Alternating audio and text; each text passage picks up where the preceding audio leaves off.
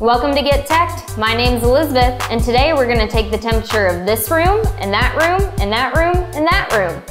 I'm going to show you how to build a network of inexpensive temperature sensors that can send data to a real-time dashboard. Let's get started. Before we dive in, please like this video and subscribe to our channel so we can keep bringing you quality content. Temperature and humidity are vital data in your lab, production line, kitchen, office, and even your home. You need something that's reliable, accurate, and affordable. You can buy expensive sensors, but if you're monitoring multiple rooms or locations, your expenses can start to skyrocket. I'll show you how to build your own sensors without breaking the bank. Let's start with what you'll need to build the sensors. First thing you need is a Raspberry Pi Zero WH. It's compact, powerful, inexpensive at $14, and has built-in Wi-Fi. You also need Raspberry Pi power supply to obviously power the Pi. This will set you back $8. You'll need a micro SD card so you can run the Raspbian operating system on the Pi, and that'll cost you $4. The DHT22 temperature and humidity sensor. This is how we'll measure temperature and humidity. Sensor is extremely accurate, and the humidity range goes from 0 to 100%. It's easy to wire up since it doesn't require a resistor, and it only costs you a whopping $5.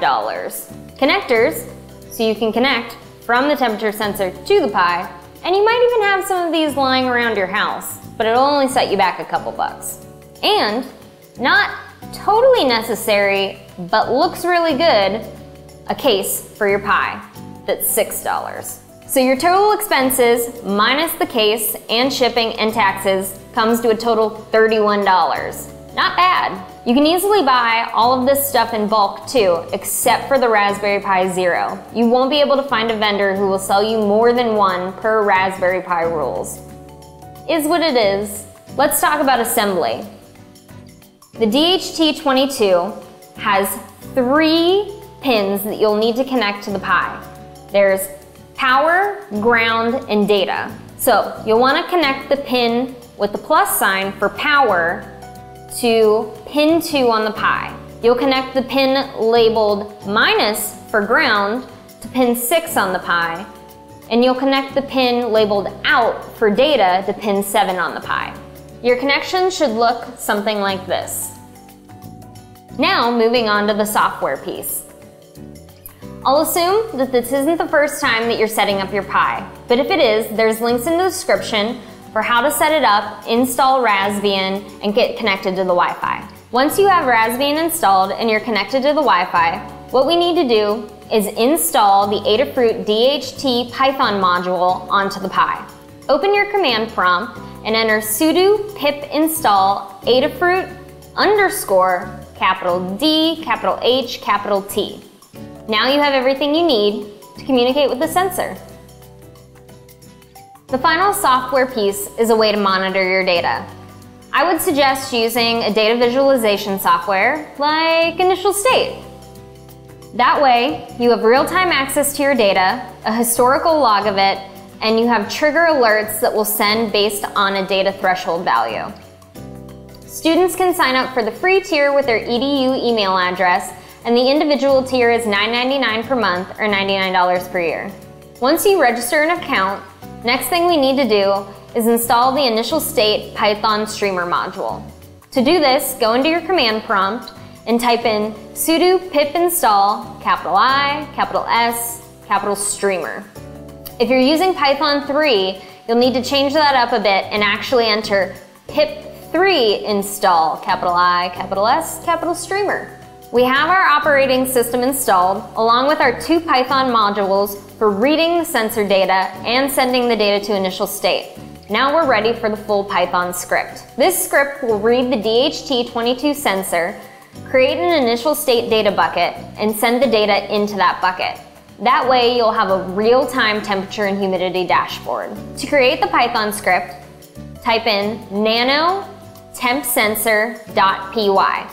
This will open up the text editor, and from there, you'll copy and paste the code from the tutorial into the text editor. The only lines that you'll need to modify are lines 6 through 11.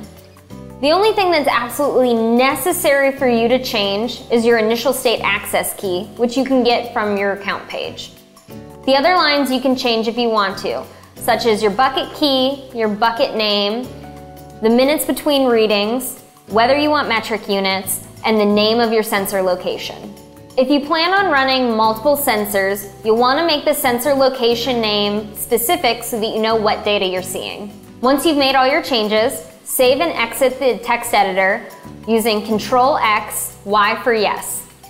To run the script, type in nano tempsensor.py. Repeat this step for each sensor and pi that you have. Once you have them all up and running, go to your initial state count and we can view the data. You'll have multiple sensor data in your dashboard, so you'll need to do a little organizing. What I did is I changed the temperature values to the thermometer gauge, I changed the humidity values to the liquid level gauge, and I created line graphs for the temperature. You can customize your tiles by picking out some colors for your graphs and gauges, laying them out as you see fit, and switching from light theme to dark theme. And with our new custom background feature, you can make your background look like the room that you're monitoring. So it can look like this background, or this background, or you can just have it be a pretty skyline like this. Wherever your imagination takes you, the possibilities are endless. With all of your pies up and running, you're gonna want a way to monitor each one and make sure that it is always up and running. You'll likely have pies running without a monitor or keyboard or mouse attached. That means you want your Pi to boot and run the script automatically. You can use your initial state account to create a dashboard that'll monitor the process and the IP address for each Pi, all in one dashboard. You can even send that data to the dashboard with your temperature and humidity data. A detailed tutorial monitoring our project for the process and IP and setting up the Pi Zero WH to auto run with a Python script can be found at a link in the video description. Now you have a network of temperature sensors and a real-time monitor. Good job! If you like this video, please like the video, subscribe to our channel, and share with your friends. Comment below on what projects you want to see next, and share your projects with us on Twitter. Until next time, stay cool.